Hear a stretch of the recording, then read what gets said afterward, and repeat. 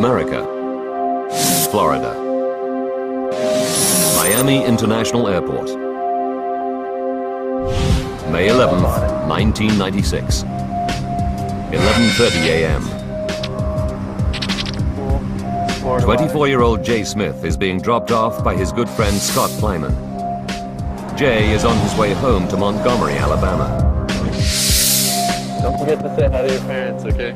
Tomorrow is Mother's Day, and his whole family are looking forward to seeing him, especially his mother Susan, who dotes on him. He is a wonderful child. I could not have asked for a better son. He is perfect in every way. Jay checks the board for his flight, ValueJet 592, due to leave at 1 o'clock. He's there in plenty of time because security is especially tight at the moment.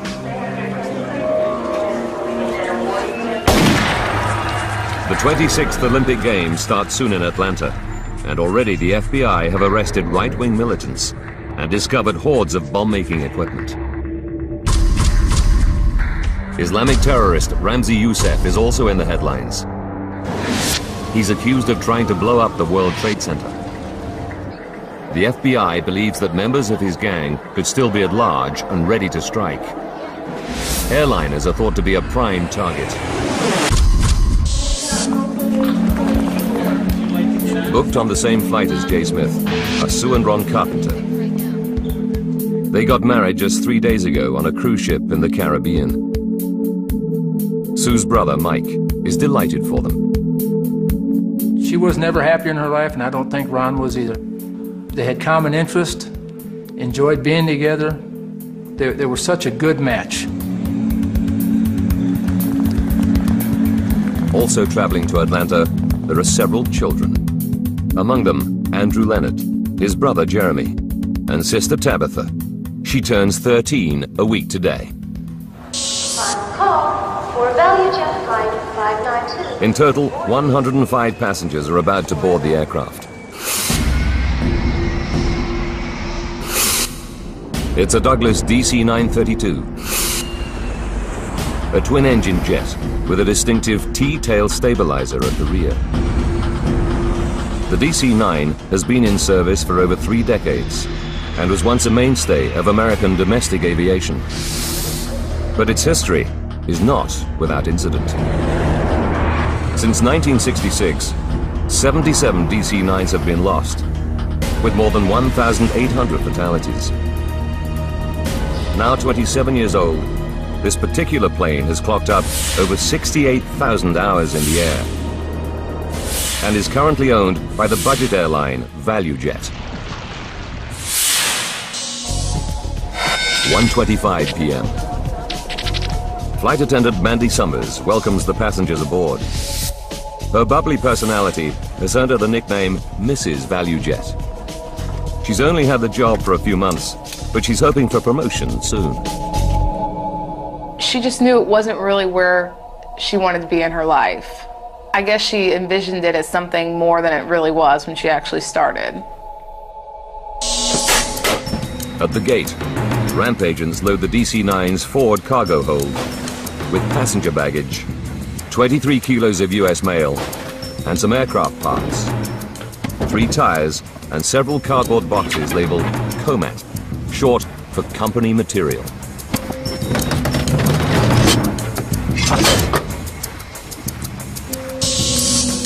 In the cockpit this afternoon is Captain Candlin Kubek. All right, Richard, how about a before-start checklist? She has 2,000 hours flying time on DC-9s. And within ValueJet, she's famous for her dedication to the job. She couldn't get it out of her blood. She was destined to fly and just wasn't happy any other way. Surprise! The day before, Candy celebrated her 35th birthday. Her crew threw her a surprise party on board the plane at Dallas and wanted her to go line dancing. But typically, she refused. She said they knew better, that I will never go out the night before a flight. 1:30 p.m. And the aircraft is 30 minutes behind schedule. There have been some minor mechanical problems. The jet's autopilot isn't working properly. A fuel gauge and cabin phone are out, and there's been a fault in the hydraulics backup circuit. Fuel cross feeds? Checking through the systems is First Officer Richard Hazen. He's an Air Force veteran with 20 years of aviation experience behind him. Faulty equipment is not an unusual state of affairs at ValueJet. The carrier sells low-cost airfares using old planes bought from around the world. Its fleet is among the oldest in America, averaging 26 years. And there have been recent incidents. Just under a year ago, an engine exploded on another DC-9 while it was on the runway at Atlanta. 7 people were injured by flying debris, and the Federal Aviation Administration has the carrier under investigation.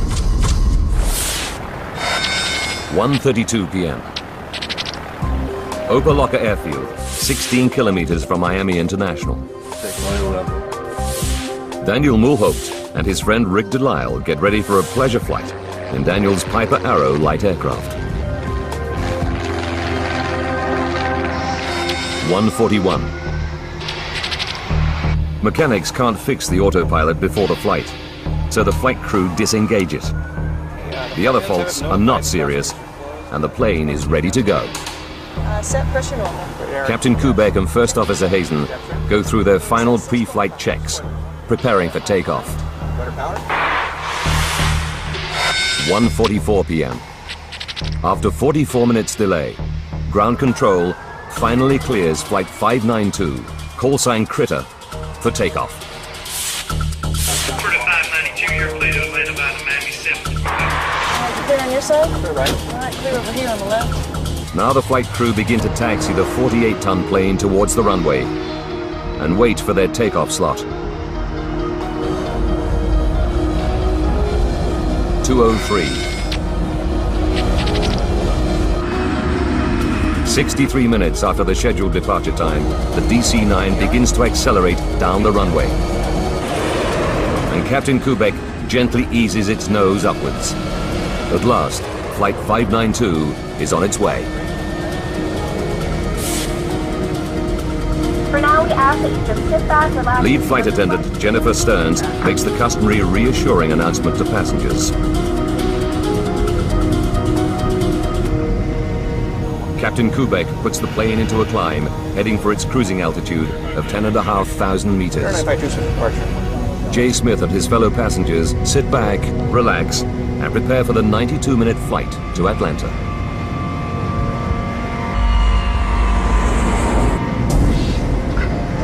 But at 2:10 p.m., just minutes after takeoff, people start to smell smoke. Flight attendant Mandy Summers attempts to reassure the passengers.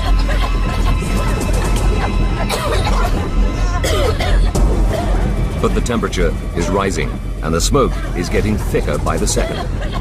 ValueJet Flight 592, with the carpenters, Jay Smith, and 107 other passengers and crew aboard, is in serious trouble. 2:11 p.m., the situation is getting worse on board the DC-9 bound for Atlanta. Smoke is rising from the cabin floor, and it's getting thicker. At the same time, there's a problem in the cockpit.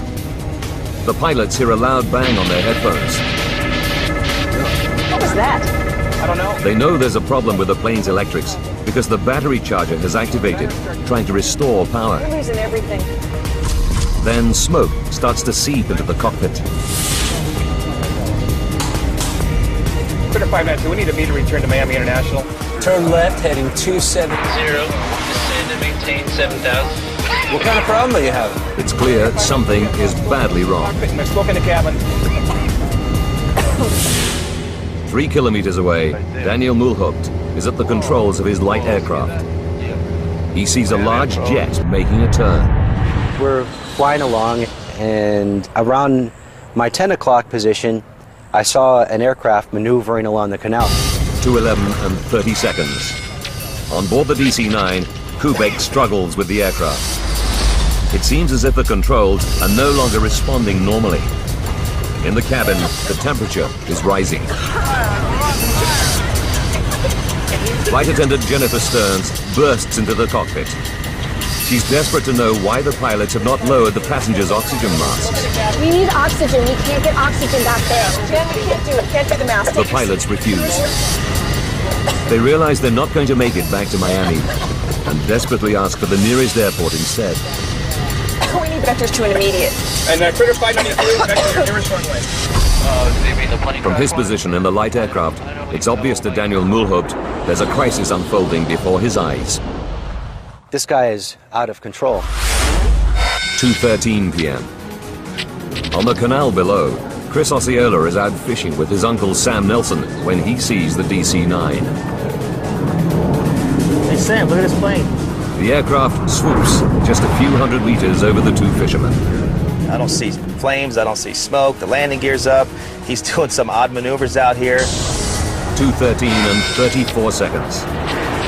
On board the stricken plane, the passengers and crew have passed out.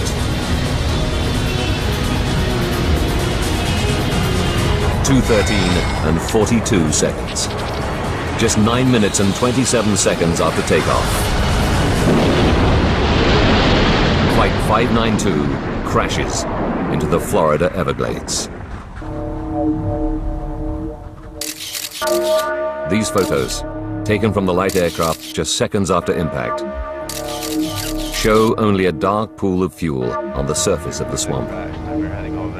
From his plane, Daniel Mulhaupt radios ground control at Miami and tells them he's just seen a plane crash. He stays above the site to help the emergency services locate the spot.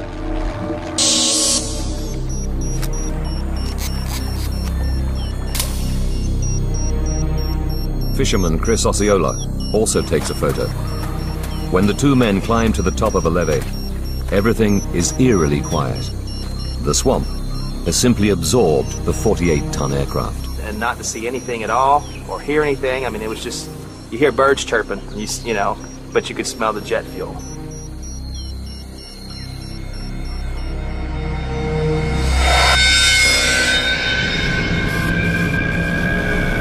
The crash site is 270 meters away from the nearest levee and 14 kilometers from the nearest road. Rescuers can only reach it by airboat and helicopter. They're confronted by a horrifying scene. Sergeant Felix Jimenez from the Miami-Dade Police is one of the first to arrive. As we got closer to the crash site, I could determine that there was an aircraft that crashed, but it was all in very small pieces.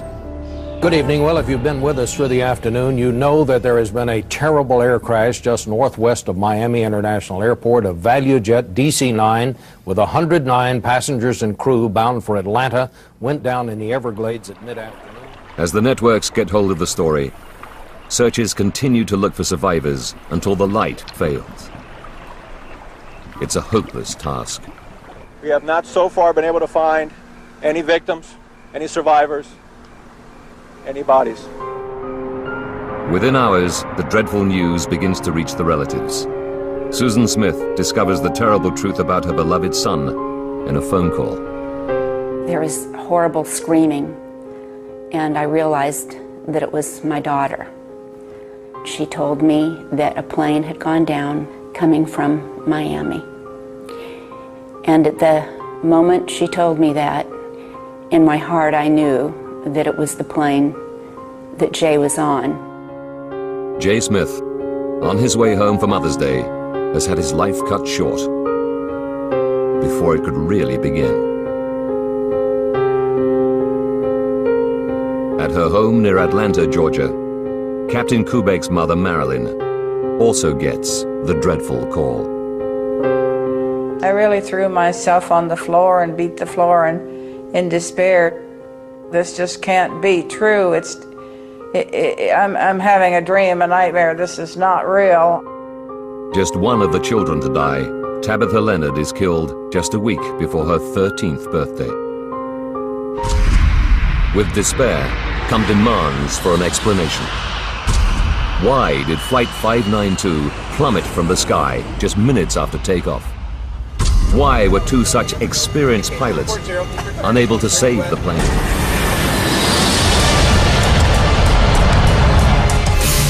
Now, by rewinding the events of that fateful day and going deep into the investigation, we can reveal what really happened to ValueJet Flight 592.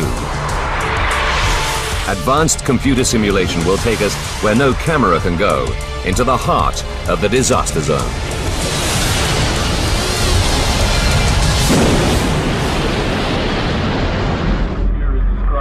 1,500 kilometers to the north, in Washington, D.C., National Transportation Safety Board expert Greg Feith watches the news from Miami. He's led 2 major investigations for the Safety Board before, but he already knows this one will be a uniquely difficult challenge. As I was running around my house packing to leave and having all the TVs on and they were showing aerial views of the accident site, all I could wonder as an accident investigator is how am I going to conduct this investigation when I don't see any visible wreckage? As Greg assembles the Safety Board's rapid response team, an NTSB official captures the scene with a home video camera. Just 2 hours after the loss of Flight 592, they're en route to Miami and fly over the crash site on the way. It's a sobering sight. Definitely not a lot of anything out here. With over 800 DC-9s in service, finding out just what happened is a matter of urgency. But with a crash site like this, Greg knows he'll have to build up a picture of what happened, piece by painstaking piece. All the information that you get, all the evidence that you develop is equal until such time is that the storyline, the facts support a particular storyline. The hole in the swamp is 40 meters long and 12 meters wide.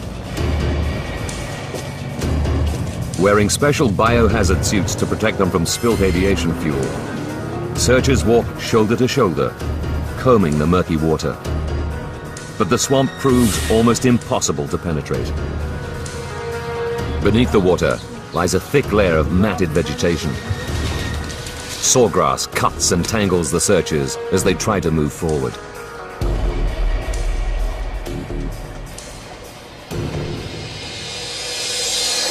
What is your full name, please?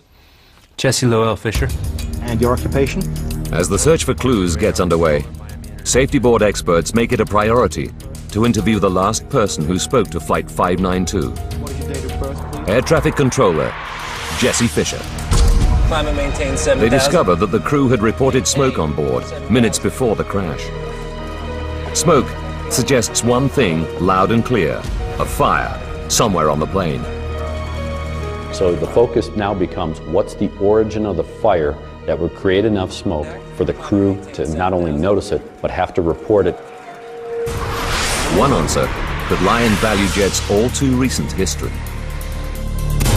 Could this be a repeat of the 1995 incident? Could some kind of engine failure have led, even indirectly, to the loss of a second aircraft within a year?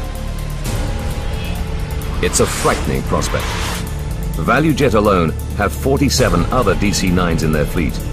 Could they all have faulty engines? Perhaps thousands more passengers are at risk. Conditions at the site where ValueJet 592 crashed are hazardous. There's a constant threat from alligators, attracted by the search activity, the wreck, and its contents. Armed guards are deployed to keep the predators away. To make matters worse, the airboats and search teams are stirring up the silt layer, reducing visibility below the water from just a few centimeters to 0. Then, in an attempt to see through the murky water, the team brings in ground-penetrating radar. They make a depressing discovery.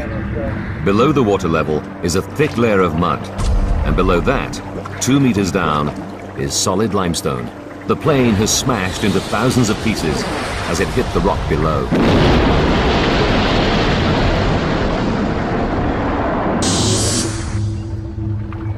The team starts to piece together all the recovered debris at nearby Kendall Tamiami Airport, where Safety Board specialists will examine it closely.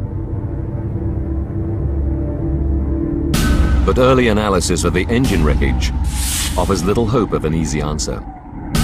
Plane debris, sawgrass and swamp mud have become buried deep in the engine casings. Greg Feith knows that this is only likely to happen if they were working normally on impact.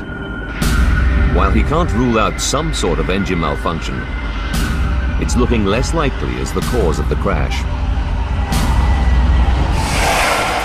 Solving the mystery will require all the experience the NTSB have to offer.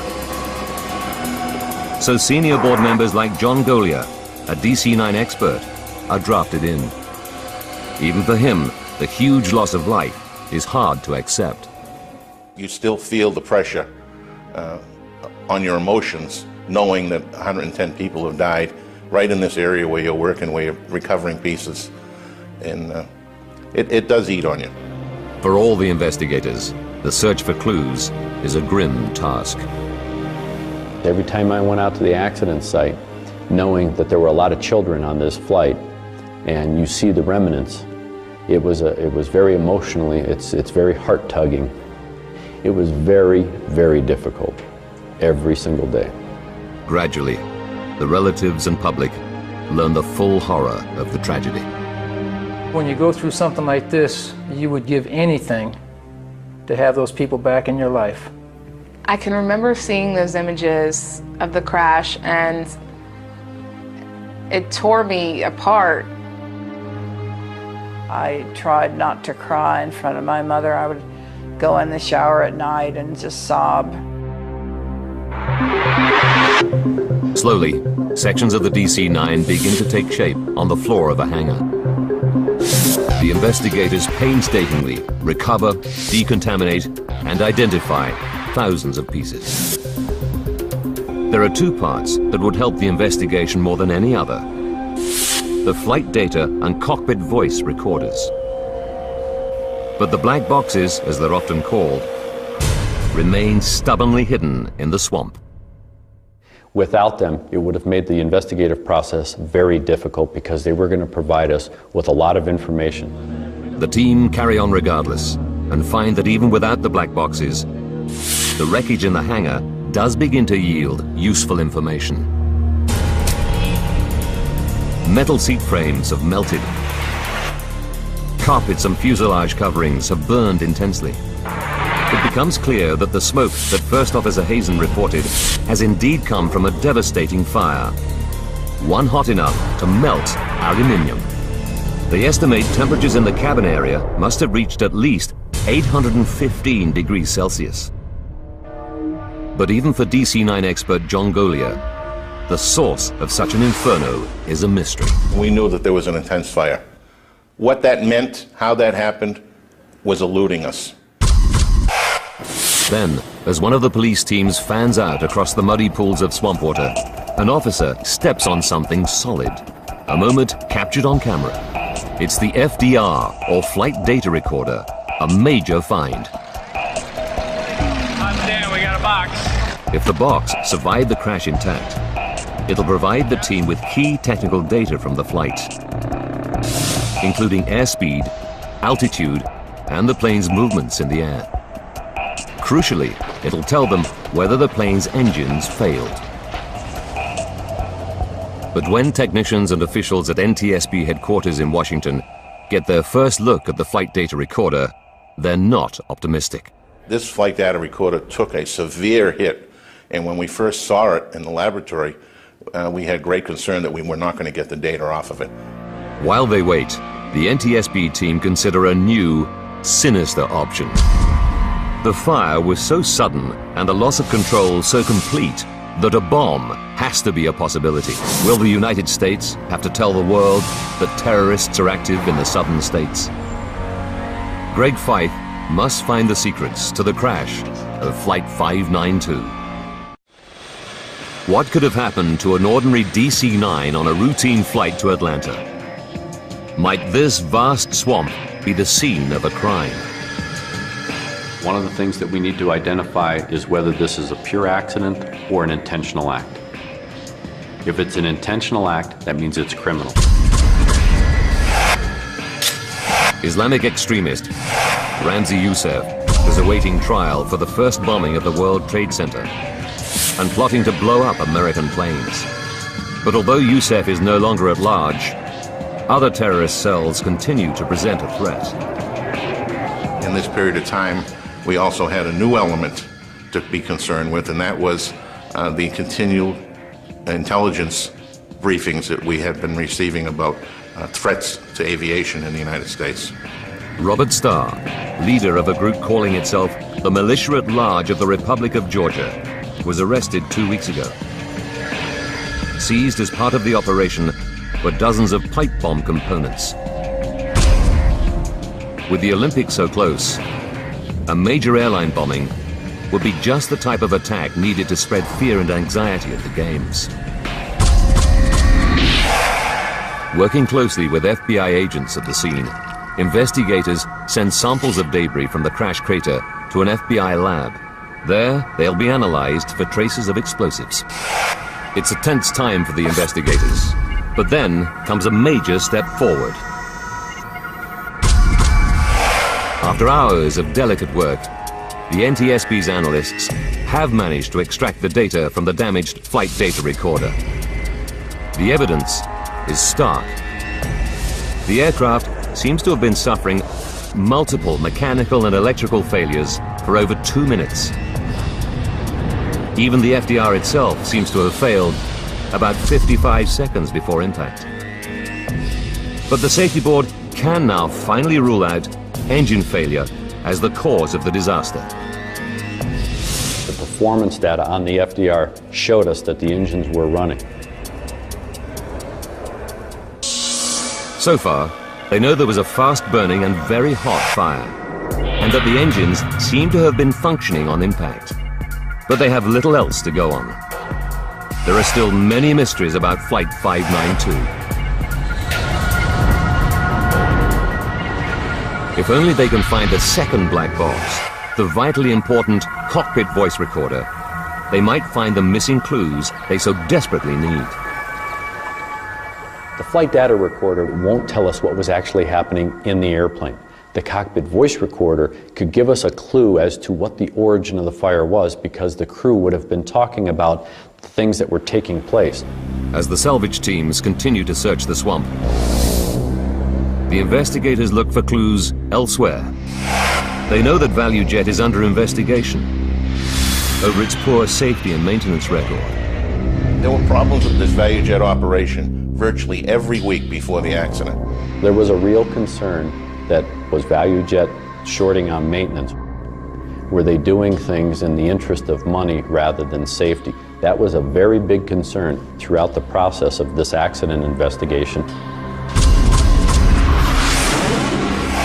Greg and his team examine the plane's recent fault history. Can they find the answer to the crash here?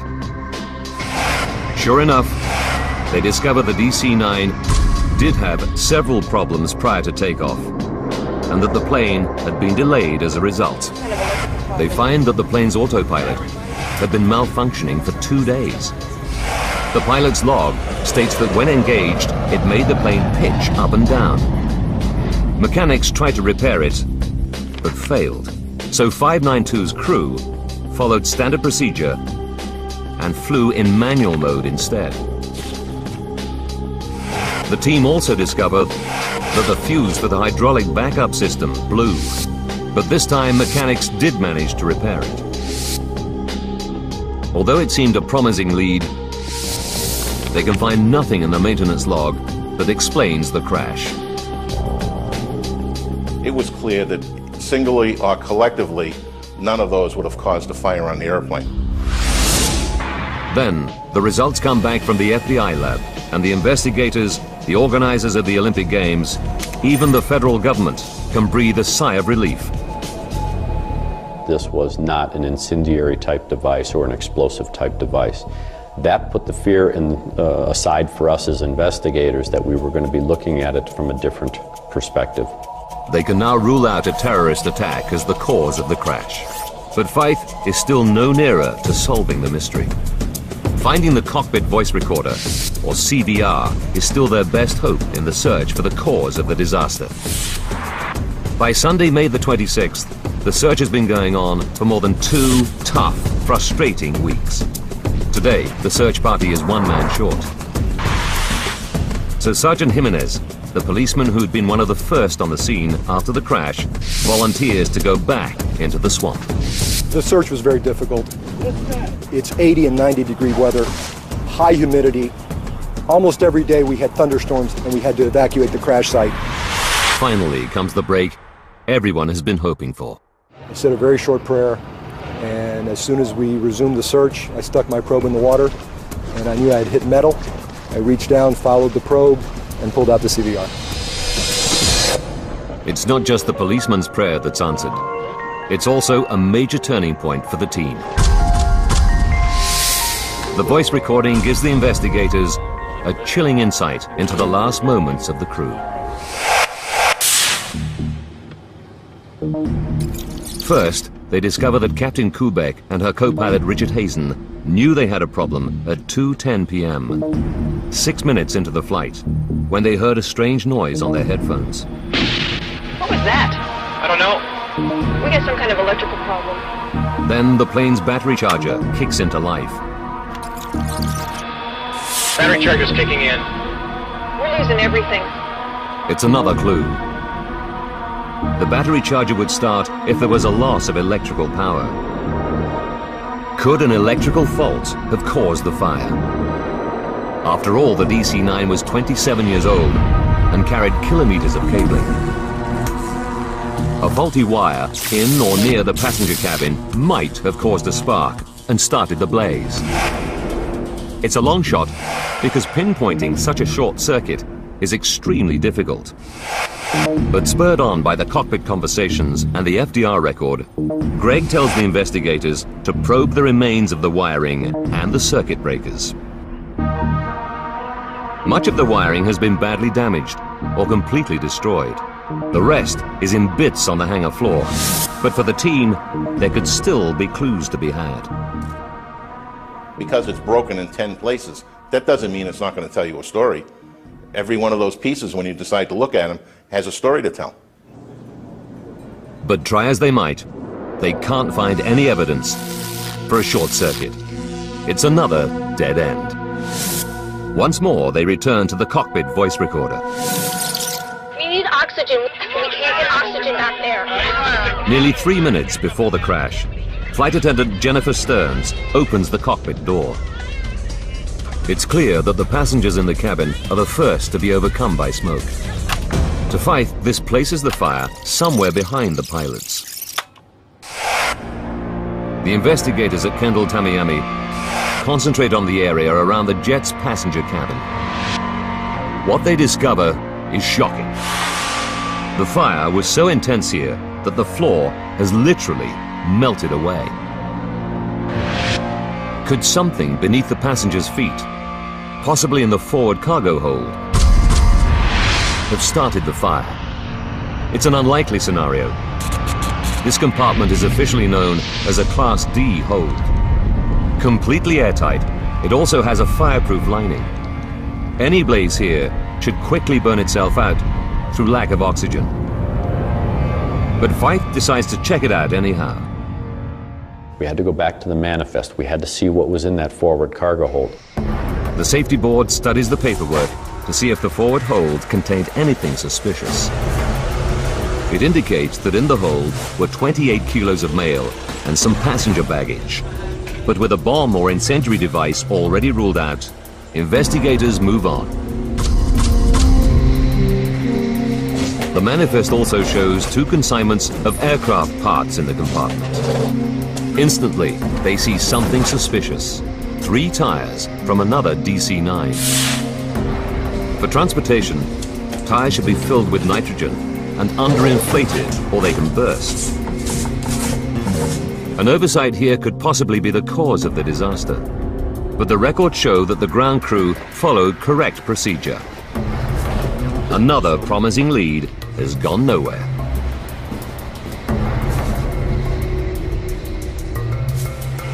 The shipping ticket also lists 5 cardboard boxes full of parts labeled oxygen canisters loaded in the hold.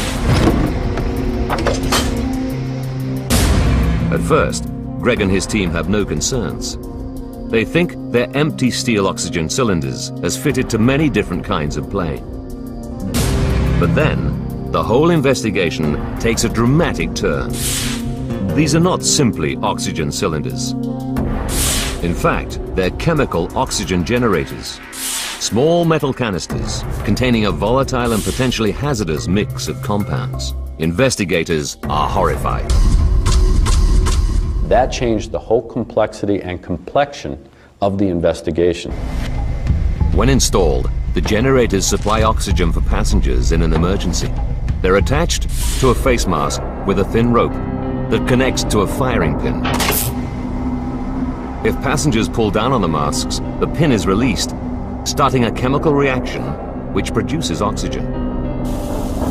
During use, the generator's surface temperature can reach 260 degrees Celsius. Could the spare generators housed in the hold have somehow activated and burst into flames? There's just one problem with this theory. The shipping ticket lists all the generators as empty, so they couldn't have been hazardous. Or could they? Investigators interview staff from ValueJet's maintenance company, Sabertech, based in Miami. They discover that the generators in the boxes on board Flight 592 had been removed from 2 McDonnell Douglas MD-82 jets because they were out of date. The rules for disposal are clear. They should either be activated and disposed of properly, or made safe by fitting small safety caps over the firing mechanism. Sabertech produces work cards confirming that the generators were properly dealt with. But then comes a remarkable discovery. Salvage teams recovered 28 of the generators from the swamp, 18 almost intact. Greg and his team examined them carefully. To their amazement, they discover that 9 of the 28 show signs of activation. At least some of the oxygen generators could not have been empty as the shipping ticket said. When they questioned the Sabertech workers further, they admit that they did not fit any safety caps on the canisters. They just duct taped the cords round the metal canisters or cut them and stuck the ends down with tape. Then they signed off the work cards, even though the correct procedure hadn't been followed. Finally, a stock clerk packed them loosely under a layer of bubble wrap. I couldn't understand how the process could break down so substantially, and the carelessness that originated on the shop floor could escalate to getting these oxygen generators on the airplane. But so far, it's only a theory. Greg and the team don't know for sure whether an activated generator could produce enough heat to start a fire.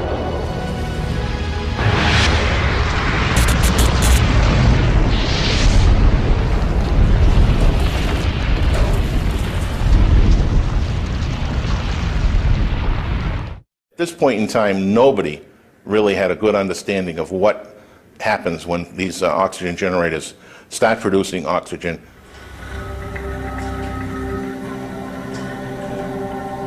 The NTSB embark on a critical experiment.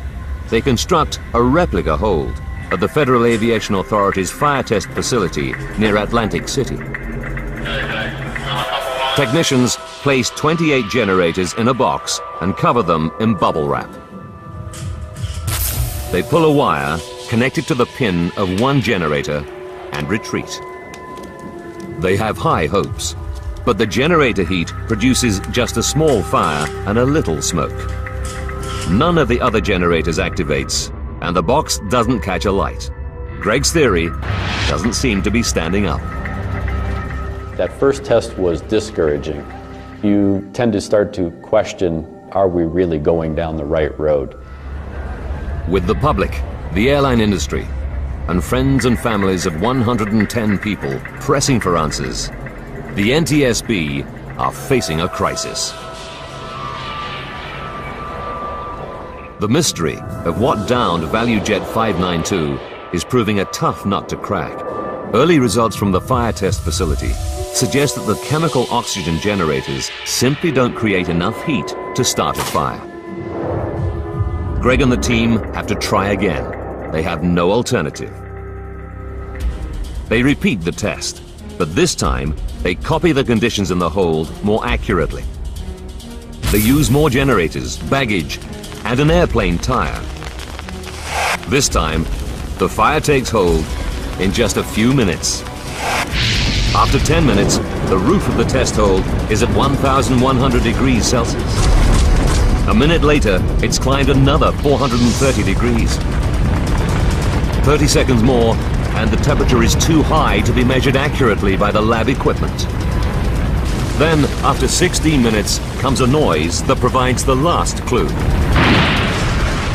The tire in the recreation of the hold has burst. The oxygen generators did have the capacity to start and sustain a fire.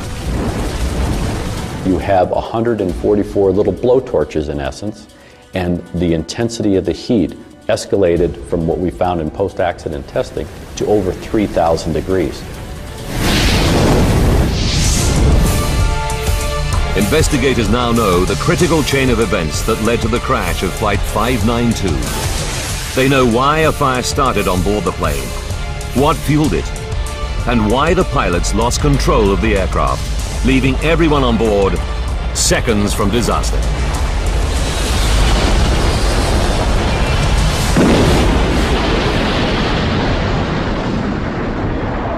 May 11th, 1996. 1 hour to disaster. A Sabertech driver pulls up at gate G2 at Miami International Airport with ValueJet cargo for Flight 592. Inside the boxes are 144 out-of-date oxygen generators, loosely packed. A ramp agent places them around a large airplane tire. The pilots are unaware that they have a dangerous load on board. 30 minutes to go. As the plane taxis to the runway, the loose packing and unsecured cargo jolts one of the generators into action. It begins to heat up. 11 minutes to disaster. The plane taxis to its takeoff position. In the hold, the surface of the metal generator gets hotter and hotter. Soon, the heat ignites the cardboard box and bubble wrap, and the blaze begins. 10 minutes to disaster. Flight 592 takes off from Miami Airport. Even though the hold is airtight, the fire is now blazing fiercely, sustained by the oxygen produced by the generators. 3.5 minutes to go. The sound heard by the crew is one of the tires in the hold bursting, just as it did in the lab test. The battery charge is kicking in. We're losing everything. The battery charger can't help the stricken jet, as the fire is consuming everything in its path, including the control cables that run to the rear of the plane. Captain Kubek begins to lose control of the aircraft. Temperatures in the hold have now reached more than 1,650 degrees Celsius. In the cabin, passengers are becoming desperate as they choke on the toxic fumes. We need oxygen. We can't get oxygen out there. Flight attendant Jennifer Stearns rushes into the cockpit. But the pilots refuse to drop the masks, knowing that oxygen would only make the fire worse. 1 minute from disaster. The cabin floor burns and begins to give way. 7 seconds to disaster. Now no one is in control of the plane. The crew are probably unconscious, overcome by toxic fumes given off by the aircraft's interior fittings. Seconds later, Flight 592 nosedives into the Florida Everglades at 800 kilometers an hour.